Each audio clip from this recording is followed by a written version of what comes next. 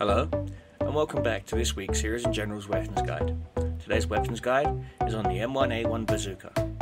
The bazooka is a common name for a man-portable recoilless anti-tank rocket launcher weapon, widely fielded by the United States Army, also referred to as a stovepipe.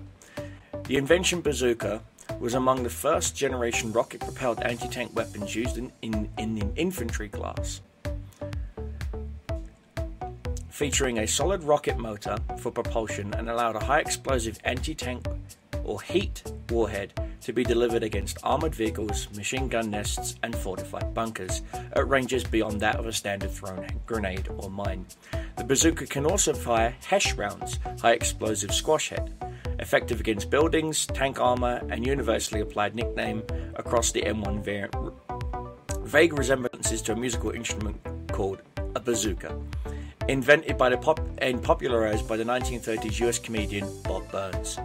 During World War II, German armed forces captured several bazookas in early North Africa and Eastern Front encounters and soon reverse-engineered their own version, increasing the warhead's diameter to 8.8 centimeters, among other changes. Widely using, the term bazooka still sees informal use as a generic term referring to any ground-to-ground shoulder-fired missile weapon, mainly rocket-propelled grenades. As you can clearly see, the bazooka M1A1 here in Heroes and Generals cannot be modified in any way, shape or form. However, you can, if you wish, install a customized camouflaged skin, ranging from factory all the way down to a desert camo pattern. Also, the armor profile of the weapon does not see that of what it would be considered in real life.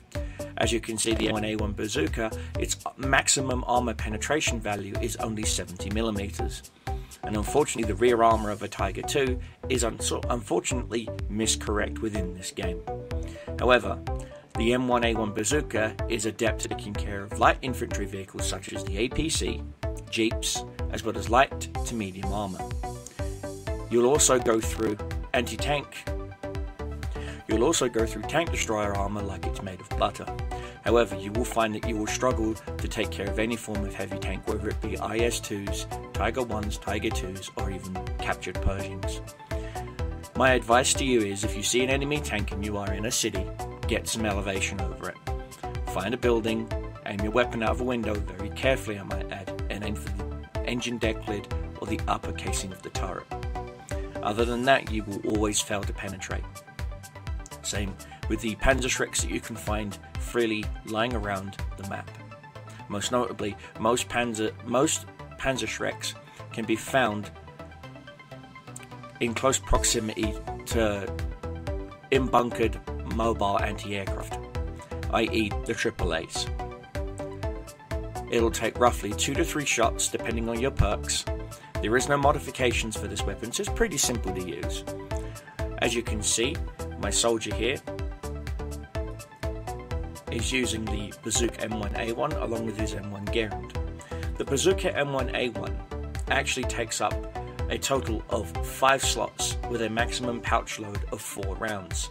You can extend this pouch load, however, by using the Dynamite Lover perk.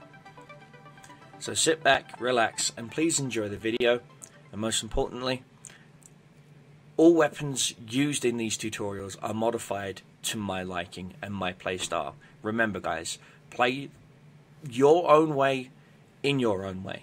Until then guys, please sit back, relax, enjoy the montage, and most importantly guys, please don't forget to leave a comment down below on what weapon you'd like to see next as a weapons guide. As always, my name is Danny Deceptive Cobras Monahan, and I'll see you in the next one, my friends.